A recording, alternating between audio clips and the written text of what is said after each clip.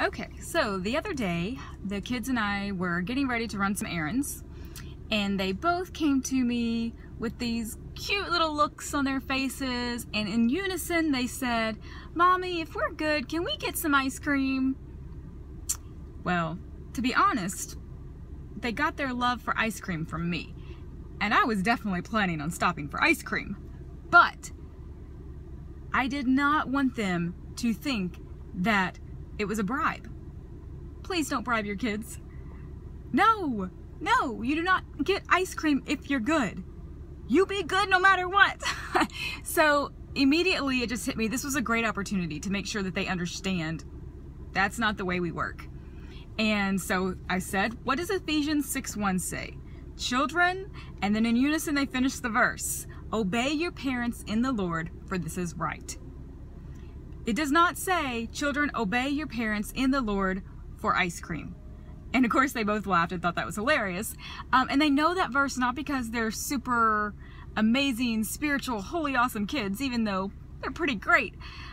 From the time they were 2, I started teaching them scripture that they could memorize and use and hide in their hearts that they might not sin against God. It's not that hard, it just takes repetition. Any kid can do this, I promise. They remember what they see frequently. How many times have they quoted things on silly shows and sung these crazy songs at little bitty ages, right? So let the Word of God be some of that stuff that they hear over and over and over again. So the point of this story is, I sat down, I talked to them, and listen, you don't get ice cream if you obey. You obey because you love God.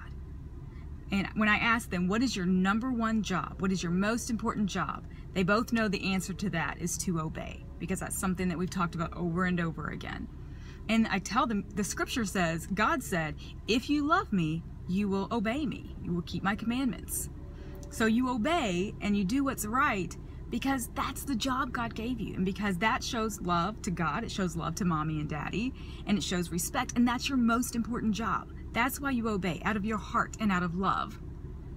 Ice cream, it's a special treat, and I will give it on the times that I feel like, hey, it's a great time to do a little extra something special and get some ice cream.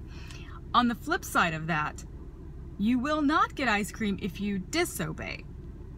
The reason for that being, another thing that we repeat a lot, you cannot make bad decisions and expect good things to happen. So I've given you several little snippets here of things that we often say in our home. I think it's important to come up with these phrases that are easy to remember and that as soon as you start them, the kids can automatically quote them back to you. Really quick, easy things. And these things came to me just from a lot of time of prayer and spending time with the Lord. And like I said before in Isaiah, I love that scripture where it says, He gently leads those who have their young. It's amazing. He does. He will. Go to Him. In James it says, anyone who lacks wisdom, come and ask from God, who gives liberally to all without reproach. He'll give it to you. I promise. Just stay close to Him.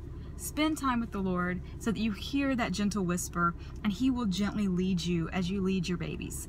So no, you do not obey for ice cream. You obey for the Lord, for this is right, because you love God and because you know your job is to obey. And it pleases Him, and it shows love to mommy and daddy. Ice cream, definitely a plus. Definitely gonna happen frequently in my home because mommy loves ice cream too. But we obey for God. We obey for Jesus. And the feeling we get, I tell the kids a lot, the feeling you get from doing the right thing is an incredible feeling that you will never get from anything else that you do for yourself. Because only God can give you that feeling in your heart. And that's something we'll talk about more later. But I hope this helps. Children, obey your parents in the Lord, for this is right. Not for ice cream, not for toys, not for privileges, but because it shows love to God. And that is your most important job. So, until next time, bye.